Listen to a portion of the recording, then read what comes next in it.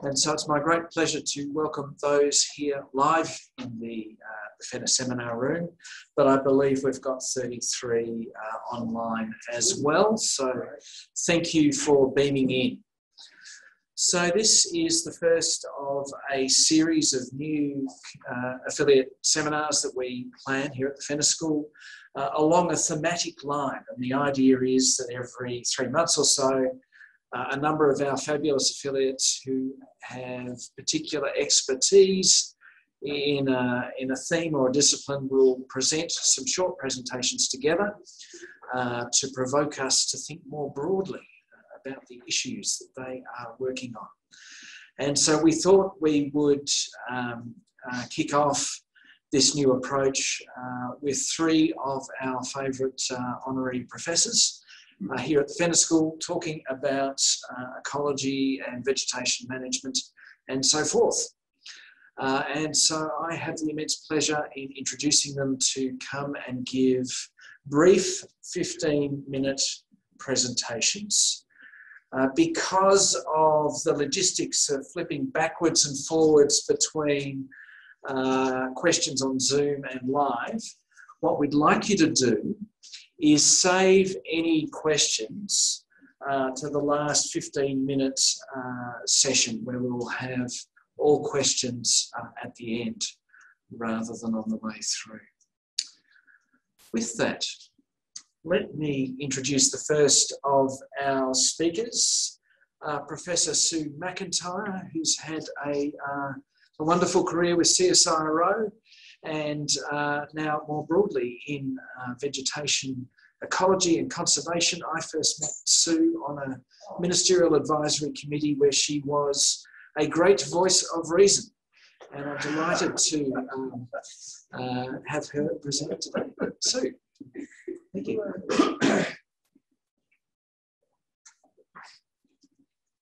Thank you so much, Jamie. I won't say who the minister was on that committee. He still lives. Thanks, everyone, and thank you all people who are online. My title, as you can see, Tree Thinning for Biodiversity. At the end of this talk, some of you may wish to perhaps suggest an alternate name, perhaps ecologist bumbles beyond area of expertise, or additional cracks in the brittle and inadequate provisions that are failing to protect our landscapes today. But what I'm aiming to do is to provide a reasoned argument for more active management of land when it's being transitioned from farming to conservation management. The perspective I bring is from having worked across a whole range of landscapes and, more importantly, a whole range of land uses. And in the last 15 years, my partner John Lewis and I have been working to restore a 200-year-old sheep paddock. The sheep weren't 200 years. The sheep had been running for 200 years. And we are trying to restore this back to a functioning woodland and forest ecosystem, aiming for high quality vegetation and fauna habitat.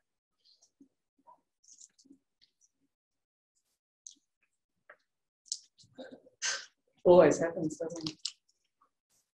Does this need to be turned on?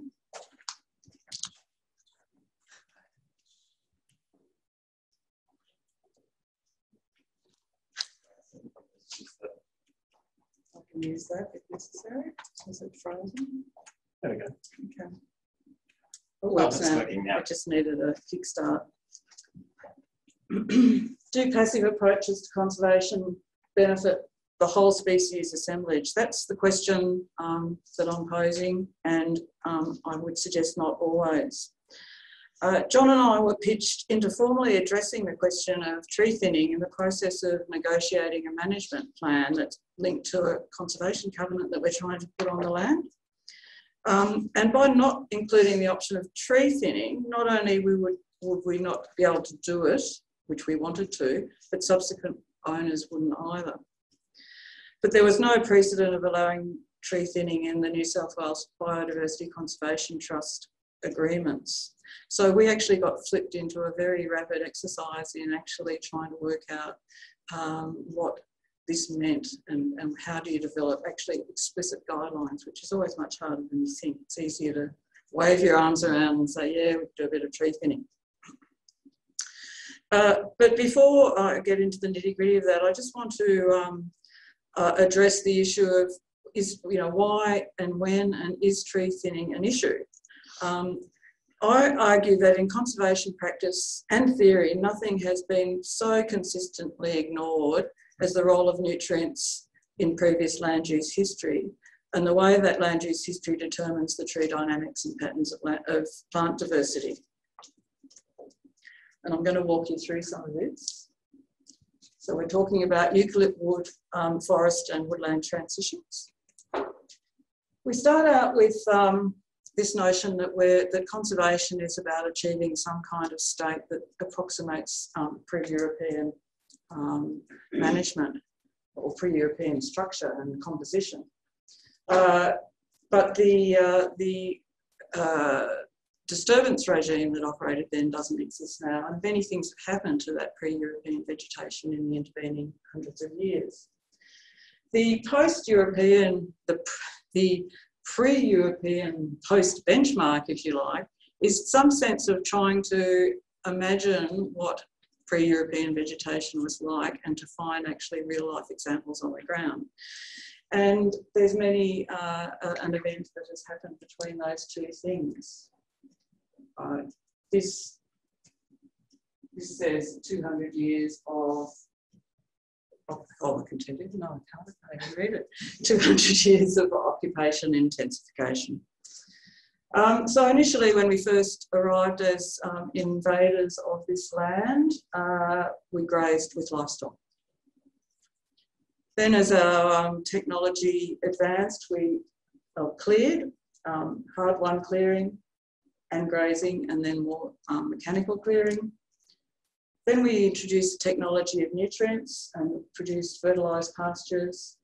And then with the ability to cultivate and so on, we developed more intensive land use, the most intensive land use on our landscapes, crops and sown pastures. So if we come into, take a piece of land that's had one of these four land use histories and think, well, let's turn it into a conservation reserve, what happens? If there's only been grazing, in fact, you've lost very few of the floristic components, and you're probably going to get closer to the pre-European condition. With clearing, of course, it's a little bit different. And when you add fertiliser, you really can't do anything but deal with weeds until the phosphorus declines. And often that's not recognised sufficiently when people look at the transitions back to conservation. But what does happen when the phosphorus declines is you get dense regeneration around existing trees, and the same thing in cleared pastures. And so this is quite a different situation in terms of reaching some sort of benchmark. And so we're looking at, well, where do we go from here to get to something? Do we want something approaching benchmark? Well, generally people are saying yes. But what do you do when you get in a situation? The message about nutrients is no better illustrated than these two different parts of the same landscape in the Yass River Valley. The top one is a sheep cam, so it's had lots of imported nutrients, and you can see the trees are dying, and we've watched them die year after year. There's only one live tree left there now. And below is an area where there has obviously been less nutrients, or at least they've dropped back down again, and the orange thermometer indicates this. And you can see the really, really dense regeneration around the existing trees. I think many people have a perception of our landscapes like this, and it's all about trying to get trees back. You can see dieback, no regeneration, and we have this notion of helplessness, and we can't do anything unless we thicken, we plant, and not recognising where you have got natural capacity and where you haven't. And there's a really interesting point that was made by Bob Johnson and a Queensland ecologist, where they really do understand tree regeneration because they haven't fertilised their pastures to any great extent. And essentially, he's pointed out this idea, there's a very narrow flip between a tree decline problem and a tree regeneration problem, because unless your trees are actually establishing at the rate, exactly the rate at which the existing trees are, it's either going to decline or decrease. And that's, I think, a really conceptually very important idea, that, that you don't necessarily just leave things as they are, because you could get what you don't want.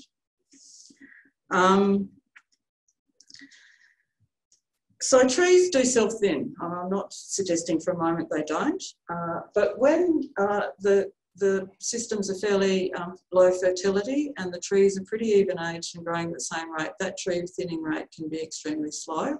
And we can't always tell you how slow it is because we can't really age trees very much.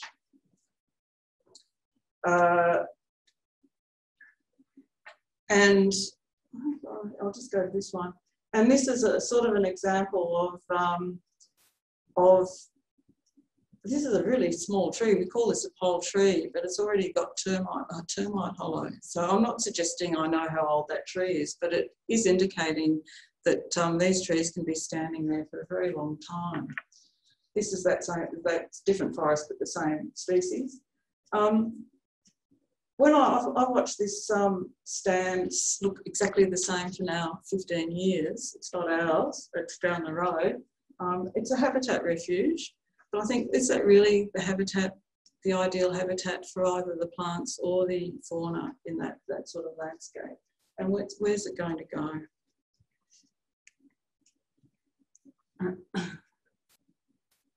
So we have been fiddling around with tree thinning on our place, and so we have sort of quite a long time looking at what we're doing and the responses. The reason we do it is that I believe that you will get faster development of trees, and hopefully that will hasten the development of mature trees and hollows, which is a huge limiting factor in these landscapes because so few trees were left. I rather like the idea of mid-level perching opportunities if I can get there. I'm also concerned that the young trees will bring fire up into the crowns of the mature trees. And also we can see with this acacia regeneration in a recently cleared patch that you do get an opening up and the capacity for the understory to regenerate.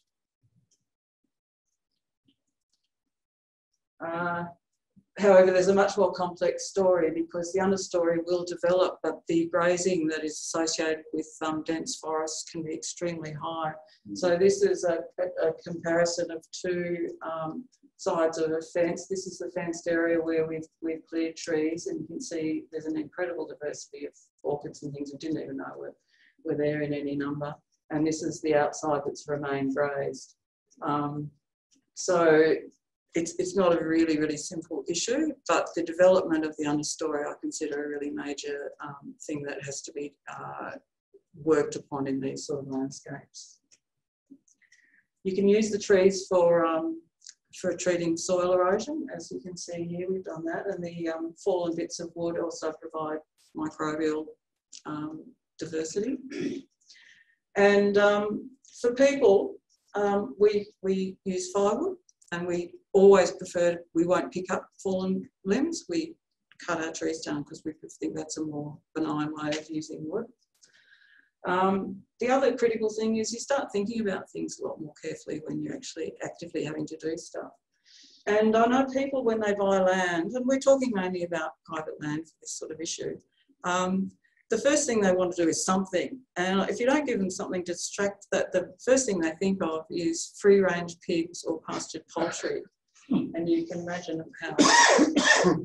So the opportunity for creative landscaping and managing for structural diversity, I think, is really high and really positive.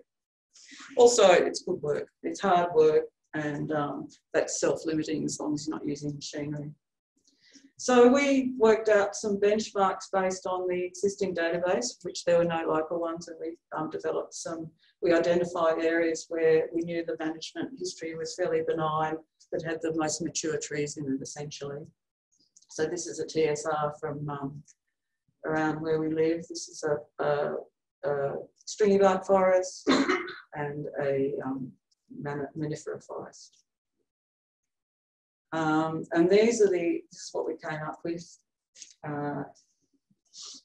Ecological thinning, only where number of stems exceed the benchmarks. Stem density is all done at 0.1 hectare. Only trees of less than or equal to 25 centimetre DBH to be thin. Repeated thinning, which is really critical. People thought actually we only need to do it once, but if you understand the dynamics, you know that's not correct. And subject to less than 5% of the total conservation area to be thinned annually, and reviewing, most importantly. So these are the benchmarks that we came up with. So the large trees aren't allowed to be thinned, but these were what we had. These are, anyway, it's too complicated to explain in the time available. But essentially, these are the benchmarks, the non-bracketed ones for, this is the minimum number that we have to leave in a 1 hectare plot for the grassy woodlands and for the dry sclerophyll forest. The numbers in brackets are what actually are in our dry sclerophyll forest on average, so you can see the level of thinning that might be permitted. That's fine. And you can see that the mature trees are in the order of 10 or 5. These are based on they wouldn't let us see the benchmarks for the greater than 30%, but these are taken from our benchmark data. And so that's pretty reasonable. So we're pretty happy with that, and we have to, of course, do it to see how it's all going. I just want to point out, it's a largely if you think people are going to go mad, it's a largely self-limiting activity because it's very hard work. And I have a great deal of gratitude to John, who won't let me near a chainsaw because I'm way too unreliable, and made me justify the cutting down of every single pole-sized eucalypt that we've ever cut down here. And but it's been a very interesting journey, and we hope that we'll come up with some good measurements about how it's going and how it works in coming years. Thank you.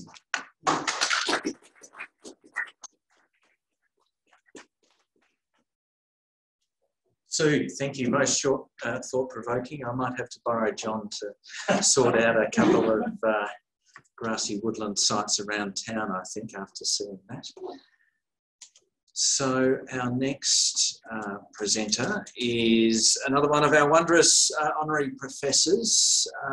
He is somebody, I've never told him this, actually had quite an influence on me when I first moved to Darwin as a young fella, and saw his scientific paper on the invasive grasses being brought in by agricultural agencies and stuffing up the ecosystems of Northern Australia. And it made me appreciate how much good science can be important for policy change and practice. So Professor Mark Lonsdale's had a distinguished career in CSIRO, in entomology, became chief of the Division of Ecosystem Sciences. And it's such a pleasure to have him here now at the Fenner School. Let me just check those down here too.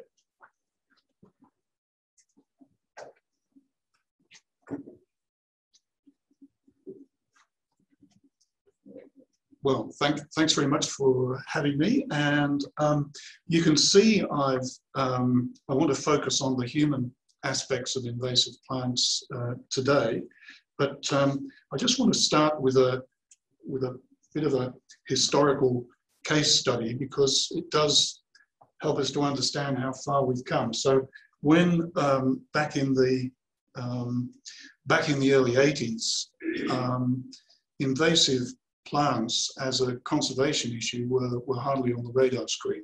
There were some academic publications, but it really wasn't a policy issue for conservation departments. And so I arrived in Darwin in 1984 to work on Mimosa pigra, the giant sensitive plant, as a it was then regarded as a weed of pastures, extensive pastures. So that was the source of my funding, was from primary industries. I was employed by CSIRO to work on it in that context. So what had happened was you had massive populations of the feral Asian water buffalo overgrazing the big tropical floodplains of the top end. You can see that 1978 picture, which was, you can see some Mimosa pigra, the prickly shrub there in the 1978 picture with that tree stump there. Just 3 years later, on that fertile, denuded soil, Mimosa had basically taken over the floodplains, and you had 30 or 40,000 hectares within 3 years. So that it was facilitated by the buffalo and by the capacity of the seeds to float. So by the late 80s, it was clearly going to be a major threat to Kakadu National Park. And all of a sudden, this groundswell of concern about weeds as a threat to conservation was becoming a major issue. So, before you go forward, we just need to make sure this is sure properly online. Okay.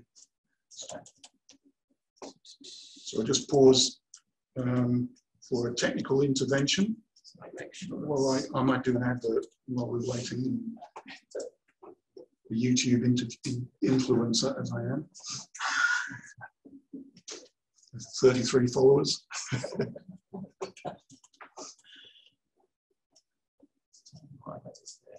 Sorry. It's okay. Figure out what the thing is.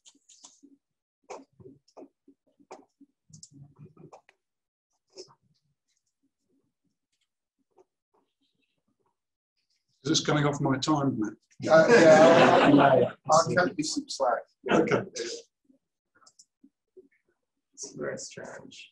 So it's not, you think it's not on the feed? Yeah, you are, but it's not sharing the screen. So I'm just trying to figure out why that is. I might just have to continue. Yeah. Let's see if I can do it from the other side.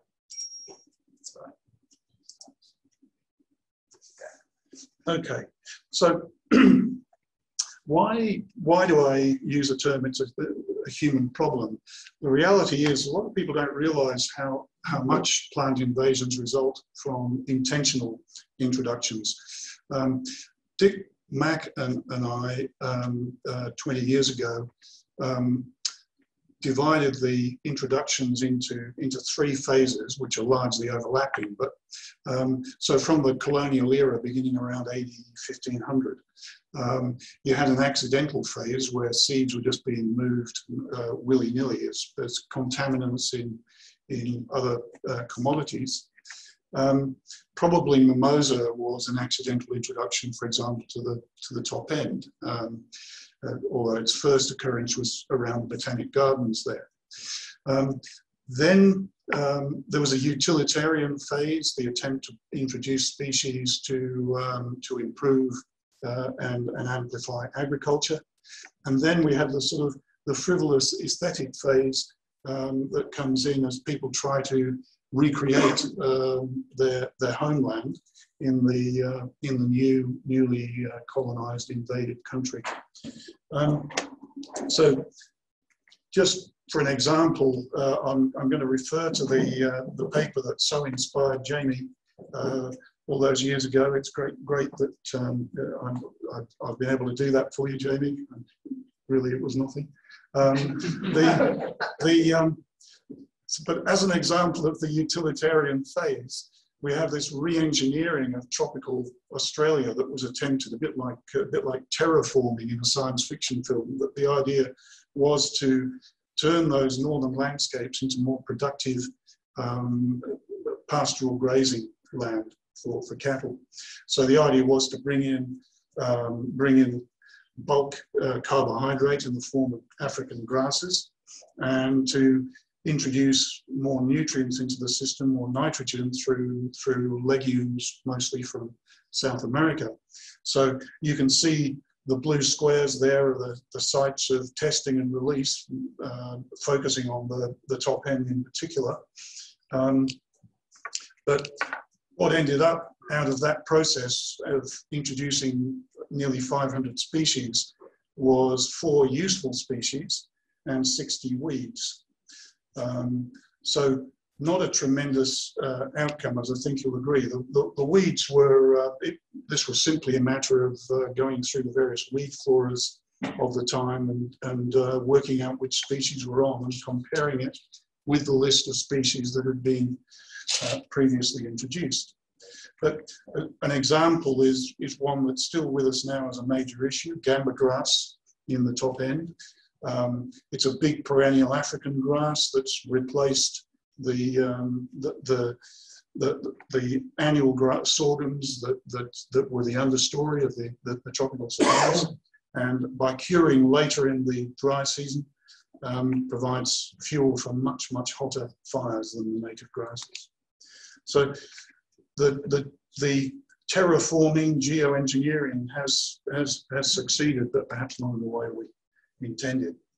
But then moving on to the aesthetic phase, the Australian examples are well known in the literature here. So Richard Groves, back in '97, looking at the nearly 2,000 naturalised plants in Australia, showed that the origin of those, 65% had been introduced for ornamental purposes. They were horticultural nursery plants that had been introduced. So actually agriculture's contribution there at 7% was far from the majority. By the way, a few years later, we did a study of horticultural outlets and found that they were still selling 9 out of 36 species of plants that were in the world's 100 worst invasive species list. 72 of 178 listed noxious weeds were widely available in horticultural outlets, nurseries, and so on, and 10 of the 49 species that were affecting rare and endangered plants. So I want to now touch briefly on 3 major attributes of plant invasions, just to that seem important to me. The fact that plant invasions are everywhere. They affect multiple biomes, sectors, and countries. This paper by Van Cluden and colleagues in 2015 is a form of heat map. You can see that southeastern Australia is towards the high end. So is North America and Northern Europe. There's over 13,000 plant species naturalised somewhere in the globe, 4% of the global vascular flora. North America's got the largest number of species established, although the Pacific Islands are showing the fastest increase. But the continents of the Northern Hemisphere have been the major donors of species. So within that global array of species, there's some basic trends. Here's a paper that I did looking at the sort of the biogeography of this. But you can see here, this is a log graph with the number of exotic plant species on the y-axis and the number of natives on the x. And you can basically, you can explain 70% of the variance in the number of exotic species, but with a multiple regression model involving the number of native species, which is presumably a surrogate for habitat diversity. But you'll also find that you need to code for whether the site is an island site or a mainland site. So at any given number of native species on the x-axis, you'll have more invasives on islands, and you'll have more invasives on sites outside of reserves. So the top pair of lines are the islands, the bottom pair are the mainland sites, and then within that, the dotted lines are the reserve sites and the solid, the non-reserve. So there's a sort of pattern of underlying biogeography there that you can tease out from the global data. I don't think I was well able to tackle the concept of invasibility, which was my target when I did this paper. And I guess I don't have time to go into that now, but if you're interested, the anguished hand-wringing that I go through in the paper itself is worth rereading even after 20 years. So, okay, so another attribute that I want to talk about briefly is that successful invading plants are quite rare, typically maybe around 10% of introductions, which begs the question, how do weed risk assessment schemes achieve such high predictive power? Often people claim 80, 90% accuracy in their weed risk assessment schemes. I don't really believe that's possible. We did a study some years ago on linking invasion prediction to the epidemiology of mass screening for 5 minutes, mass screening for disease, and also for screening or test systems for detecting or predicting earthquakes. And we showed that there's a lot of similarities between the fields, that where you have incidents with low prevalence or low base rate, such as earthquakes, where they're actually quite rare events, your predictions of an earthquake or predictions of a disease are actually dominated by false positives. So again, I don't have time really to go into the detail of this, but I still think it's something that, to me, lurks behind all these claims of very accurate weed risk assessment systems, and I think we need to take it on. The third attribute I want to talk about is just this lag phase issue that makes it so difficult to know which is going to be the next problem weed. They often exhibit lag phases. So in Germany, there's a case study for trees with 100 to 300 year lag phases. New Zealand weeds, 20 to 30 year lag phases. And then Peter Cayley analysing a South Australian woody weed flora, arguing for about 150 years. So you can introduce things and nothing will happen for a good century or so.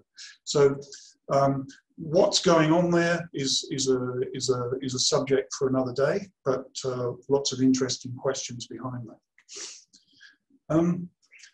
Now I'm going to broaden it a bit from plants to invasive alien species more broadly, so plants and invasive pests and so on, because the literature doesn't really make a distinction. In the IUCN, we talk about invasive alien species broadly as having an impact, and you can see the impact is huge and threatening, and plants, weeds are a major issue there.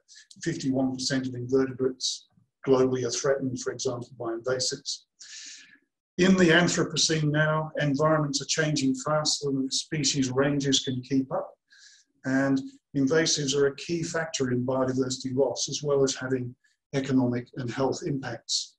So I really struggle with a book like this, which to me, I found myself quite shocked by this book when it was published in 2015 by someone I've really admired over the years. The book's called The New Wild, and it talks about why invasive species will be nature's salvation. Now, a quote like this, nature's resilience is increasingly expressed in the strength and colonizing abilities of alien species. They are often the new natives, and in the new wild, we need to stand back and applaud. And I just find this, allowing for journalistic hyperbole, it sounds almost deranged to me, you can almost imagine this demanding Lebensraum for invasive species. But I think we have to deal with this head on, because the arguments will gather strength as ecosystems continue to change. I would argue that invasive plants tend to produce monocultures that are going to be hard to break down. constructing new ecosystems isn't easy, as we know from mine site work. Managing invasives is a way of managing climate change. The climate change will be enacted through invasive species. So I'm going to reject triumphant defeatism and argue for an alternative, that we should focus still and not give up the fight. We should understand the human factor in invasions, focus on solutions. There is a tendency in ecology to treat invasives as an interesting ecological phenomenon. I do think that now it has to be all hands to the pump, looking for solutions. We've got to know when to stop. Eradication campaigns often turn into a kind of Vietnam, where people apply more and more chemicals and napalm and so on to try and stop and eradicate a species, when it would be better to spend the money elsewhere. Those kind of decisions are very hard to take. And David Cook has argued for adopting a philosophy of adaptive governance with policy experimentation and a learning approach to the foremost. So I can say that the world is catching on. When I was the chair of the Global Invasive Species Programme 20 years ago, there were hardly any countries with legislation to do with invasive species. Now you can see from the purple countries on the map, those are countries with invasive species legislation. The lavender ones have elements of that, and the orange ones are discussing action towards invasives. So the HE 2020 target had as its indicator introducing that kind of legislation. Anyway, that brings me to the end. I just want to recap, just to say I've talked about plant invasions being largely a result of intentional introductions. They are everywhere. A small minority of plants is what we're dealing with from the introductions. There's often a lag phase. I'm arguing that we should resist the defeatist talk of the new ecologists and try and understand the human factor when we design our management responses. Thank you.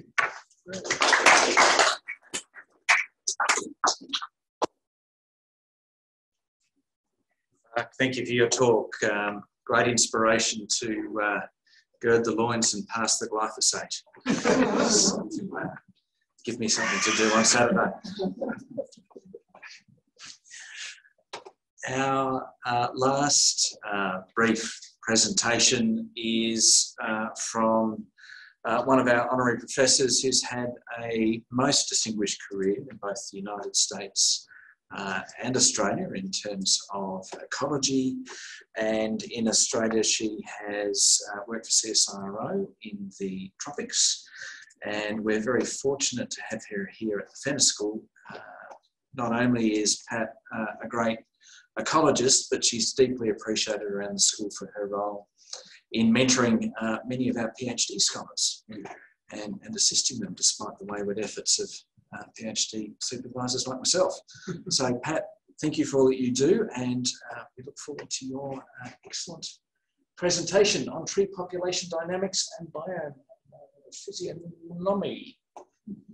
I'll get it right anyway. Pat, thank you. Just going to make sure I just... Okay. Apologies for that top scaling I could get to work. Should I wait?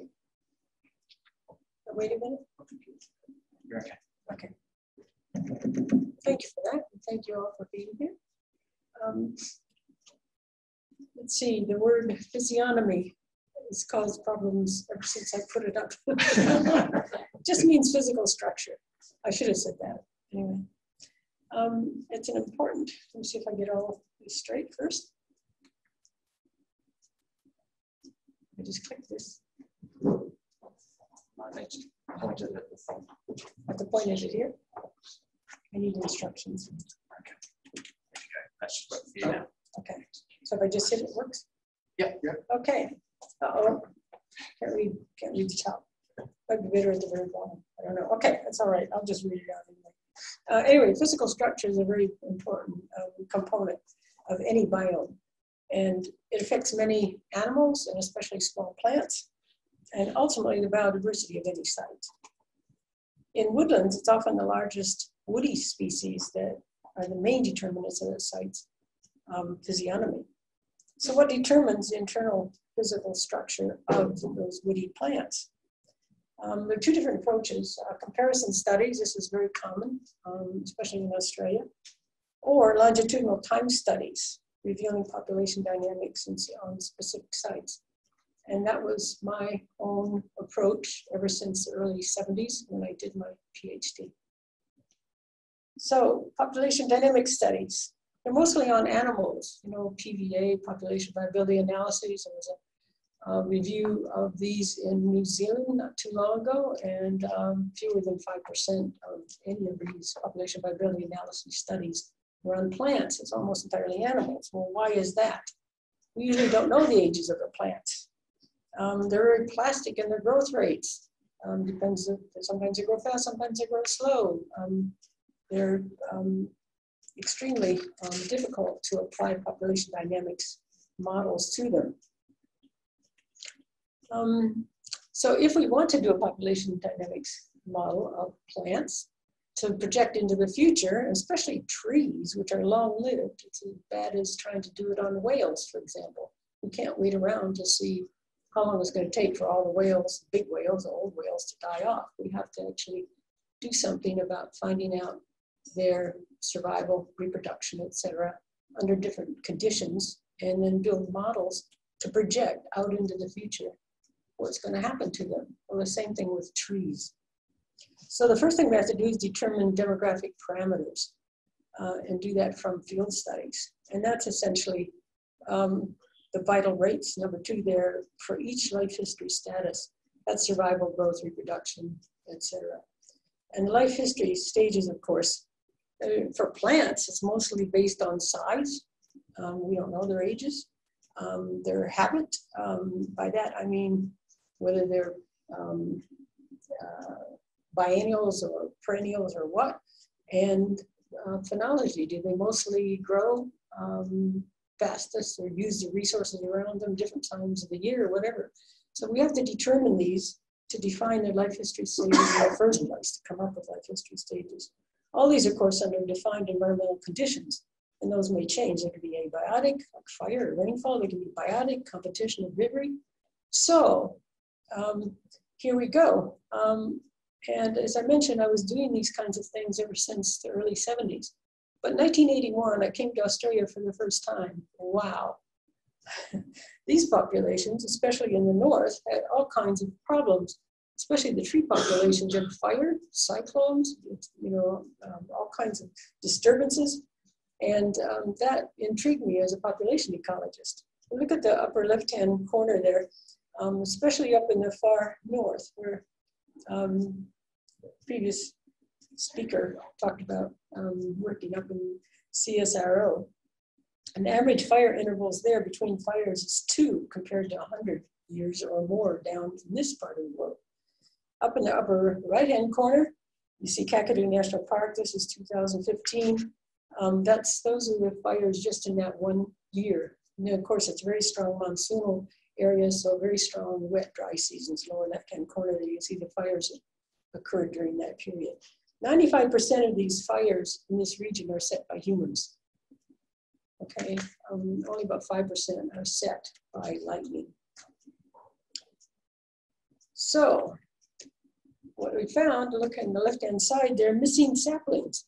Well, that again intrigued me. And the question, I mean, has something happened to reduce the saplings, or is this very natural and part of a trajectory of irreversible change? What's going on? So from 1982 onward, I did this from Michigan State, actually, and on sabbatical leave at first. For about 30 years after that, great field crews, and I monitored the appearance of almost 5,000 juvenile and sapling trees that we monitored for the next 9 years in the first instance, and about 3,000 adult trees of the canopy species, and followed them. And we also did a lot of experiments. We manipulated the understory by clipping to find out whether the herbivores, the buffalo, were having an effect. It turns out, actually, the trees, small trees grew faster when the buffalo were there. That's because we're removing the competitors around them, because we did it by clipping. We removed the competitors, same thing. So we did a lot of kinds of studies like that at the time, the role of competition, the role of herbivory in the early stages. But then, as we got more information and we wanted to build a population model, we took all of our understory species and we really narrowed them down to 2 types so that we could work with it a little bit easier. And these 2 understory types were essentially that annual grass, sorghum, that Dr. Lonsdale spoke about. It's native and it's an annual, and also everything else, non-sorghum. A little juvenile tree doesn't care who it's being competed with, really, or being overshadowed by. It doesn't care the species, it just needs to know the size and shape and where it grows best. And so we were able to combine those. And at that time, we didn't have gamma grass or other invasive, large, perennial African grasses in Kakadu anyway. We did our work mostly in Kakadu and the CSRO site at Kakadu there. Okay, and we also did the role of the fire season. And there we did early dry season, late dry season, and wet season. These were done before the CSRO fire experiment, which started much later. But we did our own experimental fire work then. Okay, so just quickly look at the pictures here on the left-hand side, the sorghum understory. This is in the wet season, upper left. And that's on the roadside, so it's a little bit taller than usual, but usually it's about as tall as me. Okay, and then if you go down, you can see the early dry season. That grass dries off really early. It does not compete with the juvenile trees that are really do their most growing a little bit later. However, it does provide the major fuel load. Okay, so that's the grass. On the upper right side, you see the non-sorghum understory. That's very typical like that, and that's in the wet season. And the early dry season, it still hasn't browned off like the sorghum has. And it does compete with these juvenile trees. Okay, and they stay green pretty much through the dry season as well. So, and here just quickly, early dry season fires, they're low, don't get into the canopy, and they're patchy. And late dry season fires are usually pretty well cover, almost everything. They're not really patchy. So, over the years, then we had to learn about the biology of these plants so that we could build a population model in the first place. We had to learn about the environment and the main things that affect them. And then from that, we were able to build, since we didn't have ages, we built stages. Okay, and it just wasn't big, pre-reproductive, reproductive, etc. It was something like this. Okay, and this is the 3 dominant species collectively. This is what we use for our population because there weren't many differences, or not statistical differences between them in growth or survival or anything like that. And we lump them together, they form 90% of the subadults and 85% of the adults of these forests are these 3 species. So these stages here, life history stages, we got 8. Excuse me. If you look over on the right-hand side, you'll see that the small juveniles and the large juveniles are essentially deciduous. That's why you miss them when you first walk out in the middle of the dry season. You've got sticks sticking out, okay? But they've dropped their leaves. They right after the sorghum dries off, then they reproduce like mad. They store everything underground. They've got great big lignotubers underground. And they don't try to grow higher. They just don't. They just drop their leaves and wait for another year, okay? And then, continuing to follow them, 5 minutes. Oh no. I got to get to the model yet. I'll try to talk faster. I'm going to leave out a bunch of model results. Okay. Okay, the small saplings, anyway, this is where they finally head for the canopy. They take all that stored food underground and they start growing like mad as fast as they can. Well, it's also the 2 things. One is they're semi-deciduous, but it's the only stage where we get water stress in the leaves. And that's Derek Emus and Linda Pryor's work. And I called them, they make a run for it, essentially. It's also very sensitive to any kind of fires at all. And I call them teenagers. In other words, they're just trying to become adults, and they just are very vulnerable anyway. Okay, so height in the beginning and switch to DPH or diameter after that. Okay, so here are the stages on the top, and you can see that these are the movements between them, and sometimes they go backwards, especially to get burnt down or whatever, and then you come back, and you survive that way. So those are the stages on the top. And the bottom is a transition matrix. This, across the top, for example, this is calculated from these 30 years worth of field data, and it essentially shows the transition from the stages on the top, from those stages to the bottom stages. Look at number 3 on the top there. 14% probability really of getting smaller, 50% probability of staying the same stage, going up, etc. The bottom line is the mortality. Okay, so these, we produce one of these matrices for every fire season and understory, and we had to make some assumptions, like we use 50% patchiness in the early dry, etc., etc. Okay, so then using these transition matrices, we built with Stephanie Peacock, who was here in 2017 as a postdoc working with David Dundemeyer, stage-based matrix population models, published in Sphere.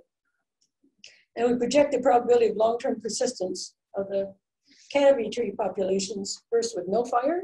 We had all the data from that. We had transition matrix for that, with annual fires, or we did 10 simulated fire regimes, including one of them, which is a decade-long pattern that is found in Kakadu National Park. We also did transition analyses, which allowed us to follow over time what the size structure of the physiognomy looked like. Okay, here we go. I think we can skip this one. It's the mathematics of it, but essentially new statistic, it's lambda anyway. Here's a modeling result, the first one. We won't go into the result, just a conclusion. Essentially, if we have no fires at all, the population is, goes to extinction on that site. Okay. And the second conclusion is the populations are, okay, we run fires every single year, early fires or late fires, every single year. Again, they go to extirpation, they die out. Okay, well, what combination, a sequence of fire years and no fire years? And so we came up with some fire regimes that we tried. You can try other fire regimes. And let's just skip to the bottom one there, mixed regime. We did this for different kinds of fire timing, etc. I'm going to skip some of that. Let's just go straight to that fire regime. Model results. Okay, that one. For this one, you'll see this is on the bottom, a conclusion. The eucalyptus tree canopy population experiences most common modern day, by modern day I mean since about the 70s. Fire regime in Kakadu National Park has about less than 30% probability of long-term persistence, okay, if it's continued. And here's, using the transition analysis, can't see the top there, you can see what happens at the upper right is 1 year, we start with a stable size distribution. We also started with other distributions. The next one down is about the 1980s, and you'll see here,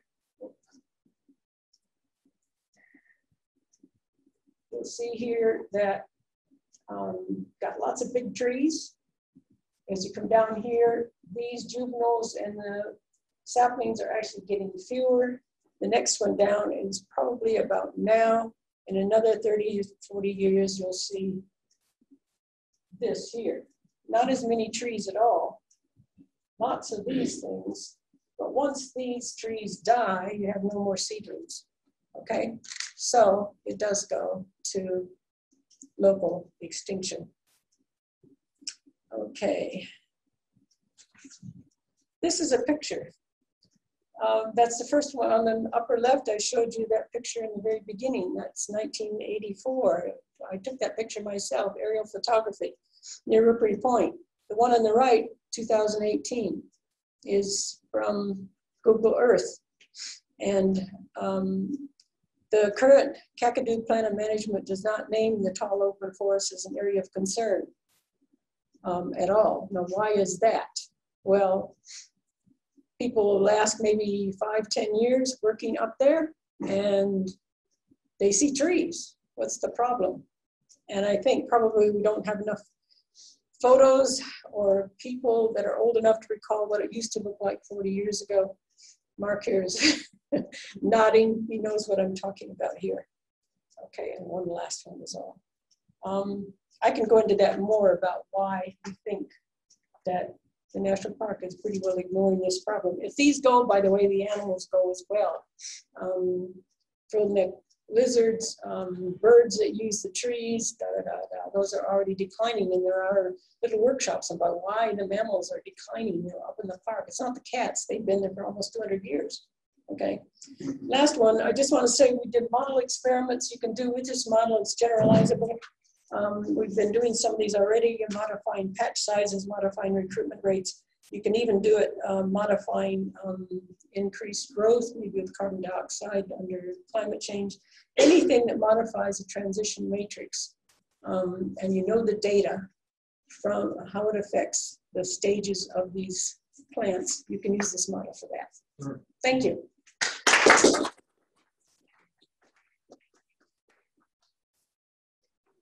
Pat, thank you for that wonderful exposition on physiognomy.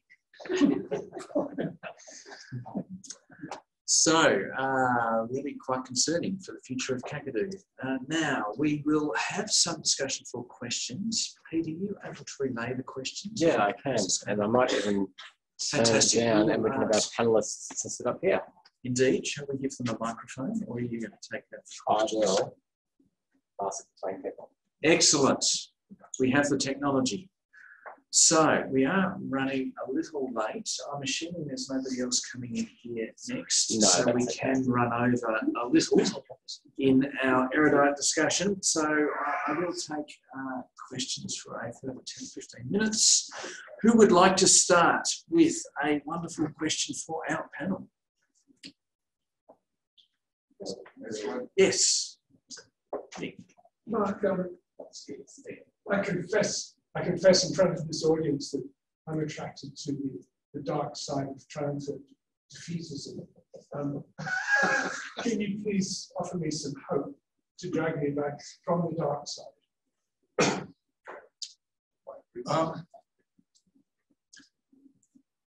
Yes, I mean, it's clear that if we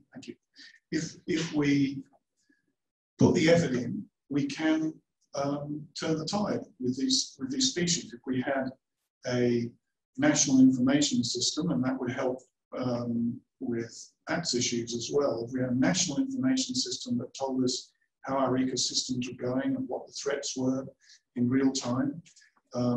If we spend money on biocontrol, biocontrol of weeds, and if we protect our ecosystems from disturbance, we can actually turn the tide back. And there are other sorts of innovations that I'd like to see us exploring. Things like early detection of the next cab off the rank, as it were. So sentinel sites that would monitor invasive species for those that are upturning in abundance. I just think that the alternative is chaos. It's not some easy solution, the kind of thing that Fred Pearce is talking about. It is ecosystems that would be unrecognizable, would be unsustainable. It's not clear that, well, we know very well, as I mentioned, from mine site rehab, it's not that easy to get a self-sustaining ecosystem established. So what is the alternative? The alternative is chaos. And so perhaps I haven't given you hope, but I certainly want to give you a kick up the bum and say, come over to the bright side again and help us not turn to eco-fascism. I may use that too.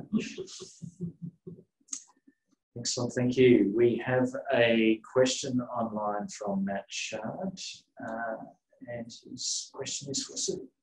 Is it possible to answer that question to get my second last slide? Second last slide for Sue. Yeah. Sorry, that would be great. So I'll read out his question for those online. I was going to read out this question for those online. Oh, right, okay, let me go back. There we go. Question for Sue. How do you think the benchmark measures you selected for Sydney have been altered by both feral and native herbivores, which would alter tree succession? Do you think that the benchmark levels should actually be higher or lower with regard to larger standing, greater than 30 centimetre DBH trees to better reflect post-colonial levels? Thank you, Pete. Thank you, Matt. That's a very complicated question to answer in the circumstances, but firstly about the feral one, I don't get any sense that the trees are being affected by either macropods. We don't have rabbits, I haven't seen a lot of rabbit damage, hares. So I don't think that the ferals are an issue.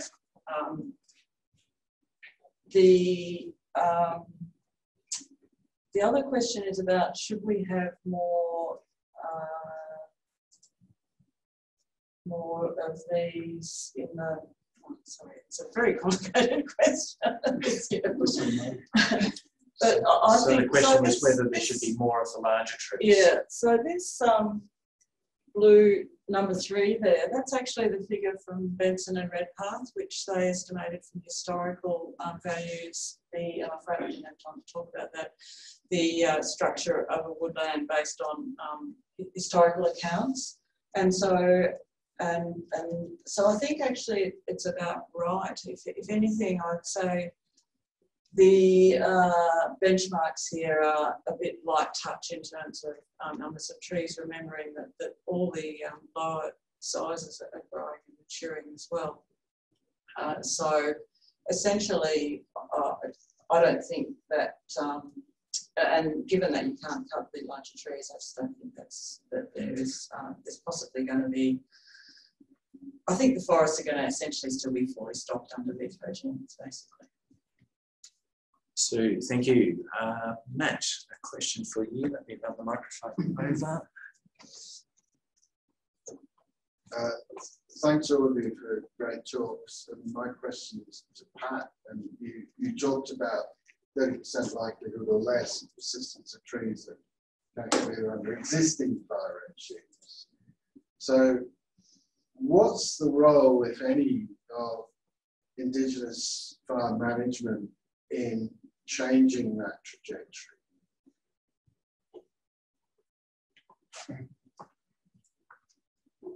Well, first of all, I think we have to look at, what is actually done, even under Aboriginal burning. And I'm going out on a limb here, but the current management is not traditional Aboriginal burning. Sure. First of all, traditionally didn't use helicopters, didn't go back and reburn the patches that don't burn in the early dry season, and now go back and reburn areas that didn't burn, the patches, etc. That's the only way that these jewel and sapling trees can escape. Right? There are some incentives currently to burn. I don't want to get into the politics of all of this right now, but fire money, carbon offsets. In other words, the idea is if you burn early, there's less carbon release than if late fires get away from it. And that difference between the carbon released in late fires with early fires is used as carbon credits, which are bought by both private companies and encouraged by the federal government. Excellent, thanks. Further questions for our speakers today? Any comments or questions? Those online are welcome to hold some up. Yes, indeed, John.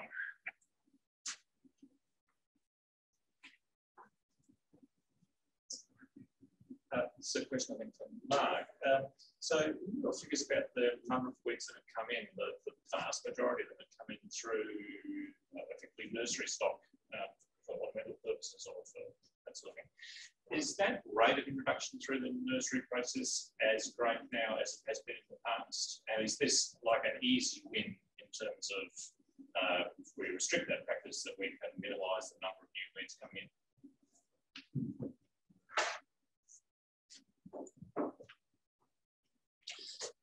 Thanks for the question. We don't really easily get an up to the minute answer for that on that kind of introduction rate. It's obvious now to me that the horticultural industry is taking it more seriously. There are industry codes of practice that have slowed the process. The weed risk assessment system that we have in place also helps to slow the process. It's a very long process of assessment because there's only a few people that can do it. That tends to mean if you want to bring in a new species that isn't currently in the country, it has to go through a fairly labyrinth-like process to come in. So in the end, the rate of introduction must be slowing, and the industry has got these past examples of disasters in front of it, so you do have these codes of practice in place. But as for being quantitative about it, I'm afraid I can't. Great question. Further question, one here for Matt. Right, I'll go to Phil. Thank you. Great talk, everyone. It's fabulous. Pat, I have a question for you. I guess I know you didn't want to get into the politics of stuff, and I'm not really asking you to, but I guess it's kind of sad to see that that last image where we might not be having any trees. So if you were to speak to the minister, or any of the land managers there, what would you say about how to change the management up in that area to improve the ecosystem up there?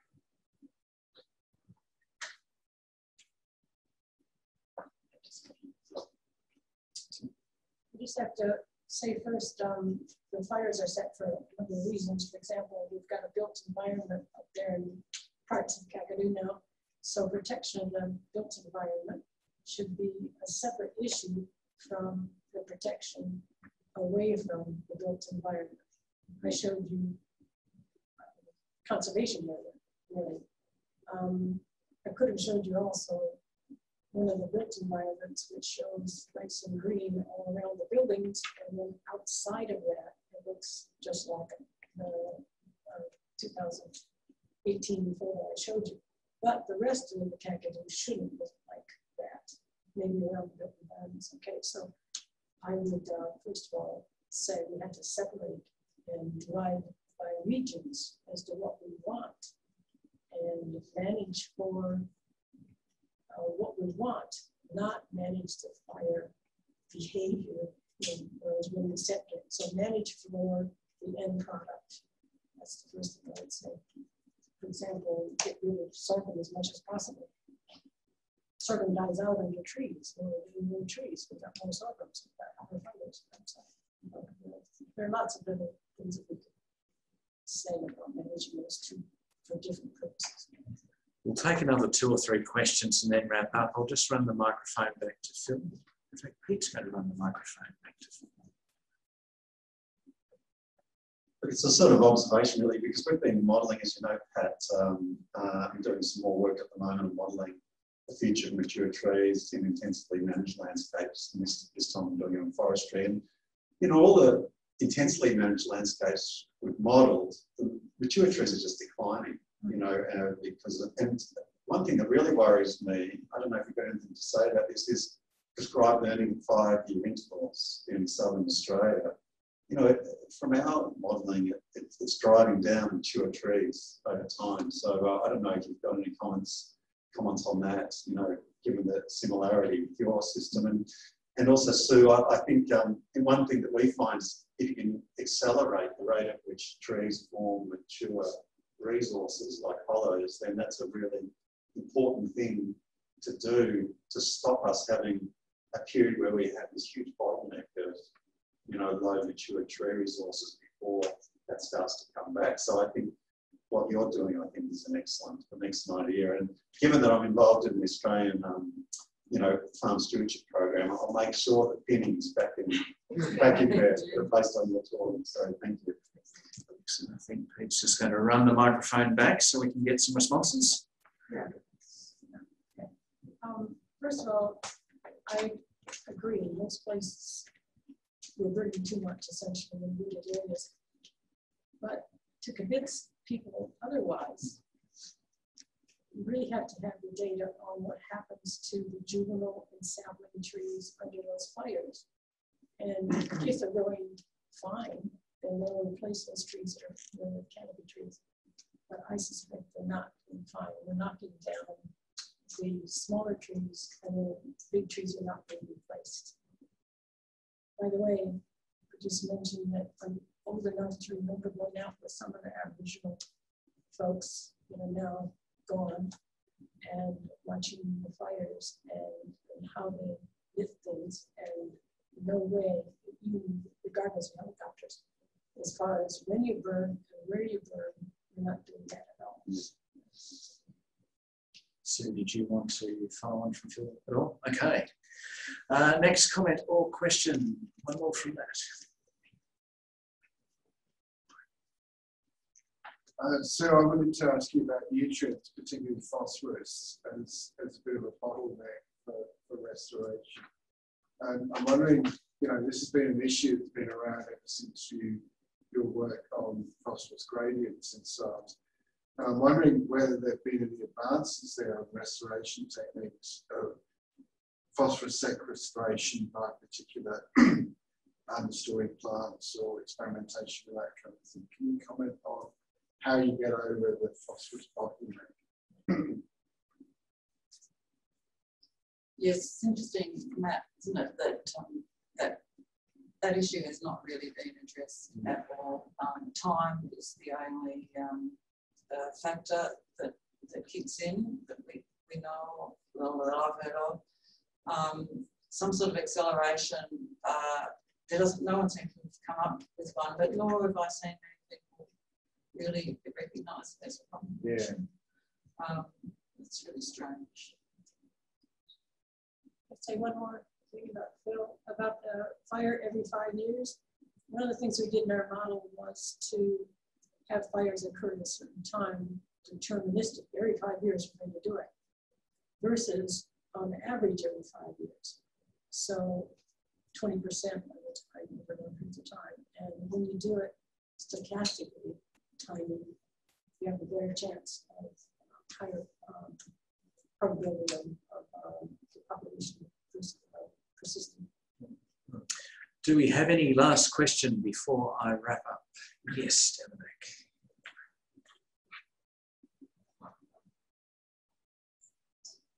Thank you. Thank you all for really, really interesting talks. And I guess that it's a bit of a thought that I've had listened to all three of them, and I was really interested to get your opinions on it. But in a lot of ways, one of the things I see in conservation generally and through the talks is that we like to think of ourselves as separate from the environment. And when we do conservation, we create reserves and we're not in them, and we'll have ecosystems, and if we don't interfere, they'll rehabilitate and manage themselves, and it'll all be fine. And I think it comes a lot to that defeatist sort of attitude of, well, the weeds are there now, and if the system can't cope with them, that's not our fault. We're hands off. And I also want to get your opinion on whether we should be doing more to explain to people that we're part of the system and change that perception that we're actively altering systems, whether we need to or not. And we need to be, as Pat said, managing them for an outcome. We want restored ecosystems. We want them to look like this. We need to have a path to get there rather than just say, fenced off, no people, free blind.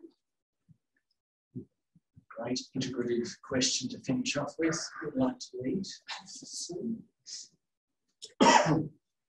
Yeah, this is an issue quite close to my heart. I think, Linda, that ecologists are actually their own worst enemy in this one, and I think a lot of the hands-off attitude that really is very strong, particularly in the sort of nature conservation reserve management area, is based on the hangover from the wilderness concept. and the hangover from ecologists having done a few really stupid things in the past, like, you know, try and introduce mallee fowls of Wilson's promontory, that sort of thing. So I don't think it's the public that needs convincing. I think it's ecologists that need convincing, quite frankly.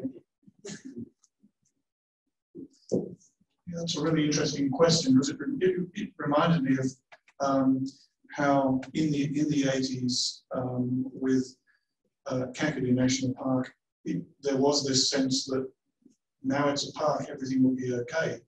And of course, the invasive species suddenly make you realise that that's not the case, that the borders of the park aren't recognised by these species. And so from the mindset of managing a national park for invasives, it was largely treated at first as a hygiene issue, and a minor, you know, it would be the job of the lowliest park ranger to deal with weed control, as opposed to really needing a park scale strategic agenda to manage invasive species and to be reaching out to the primary industries department to say stop introducing yet more species into the system, and to organise aerial spraying regimes that then require placating conservationists, that the use of herbicides in a national park has to be done, otherwise we're going to lose everything.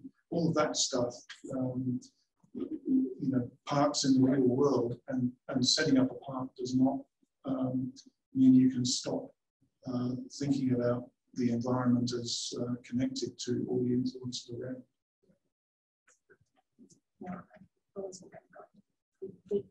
These two did such a good job on that answer. There are other people in the room who worked up in Kakadu or north on the tunnels there. Just okay. And I just wanted to just mention, do you remember the Mimosa hit squad?